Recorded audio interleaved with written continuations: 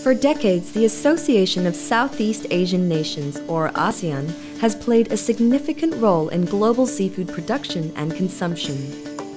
With 600 million people and a growing middle class, the region is ideally positioned to serve as a primary global supplier of seafood to domestic and global markets. Building sustainability into fisheries and aquaculture operations, particularly at the small scale, is a critical step for maintaining global food security.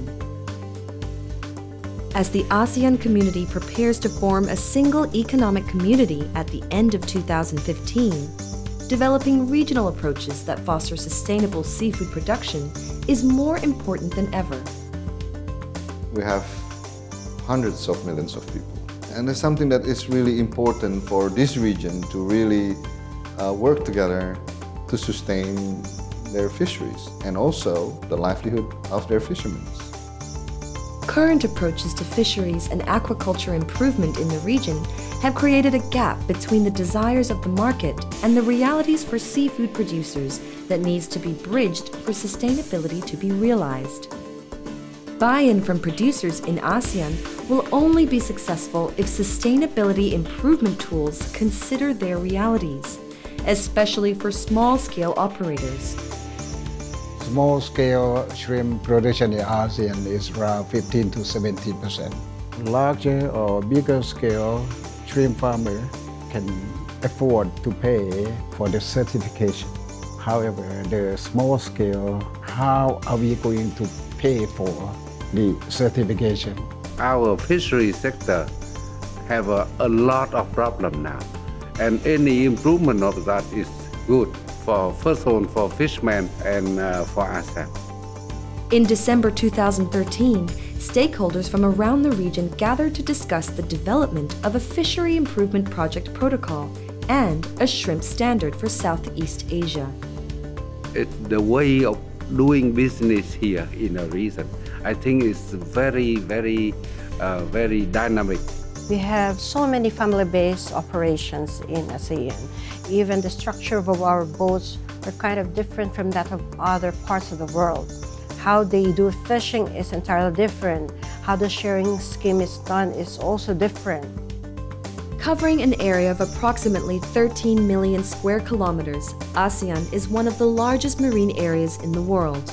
The FIP protocol for ASEAN seeks to define a starting point and steps for fisheries improvement that are accessible to fisheries of all sizes and gear types.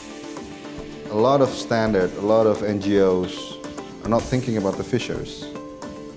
And that's important in this region. There's some millions of small-scale fishers are depending their lives, their family, their livelihood in fisheries. And no one seems to think about them. They always think about the fish.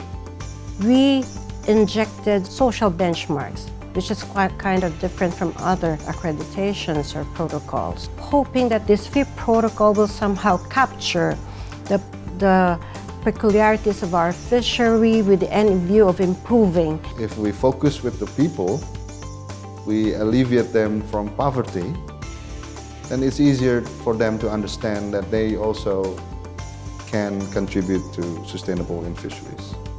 Building structure around the starting point will foster improvement and may also spark support through grants and impact investors.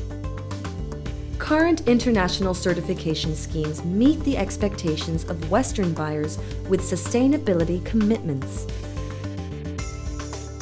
However, using these standards in ASEAN has not resulted in farmers embracing sustainability practices. There are so many changes that has to be made before we will be able to comply with all the requirements. Small-scale shrimp farmers in Asia, they face difficulties in meeting the requirements that being asked by the buyers in Europe or in US market. There are a lot of requirements on environment, food safety, and also social issues. But then actually maybe currently beyond their capabilities or authorities. An interim solution is needed to provide a more feasible pathway for ASEAN shrimp farmers. Incentivizing improved performance, both environmental and social, will support food security and safeguard the livelihoods of small-scale shrimp farmers. The Shrimp Standard was built by ASEAN stakeholders and integrates the existing country-level Good Aquaculture Practice Standards, or GAPS, along with Seafood Watch criteria, which allows it to be recognized by buyers with sustainability commitments.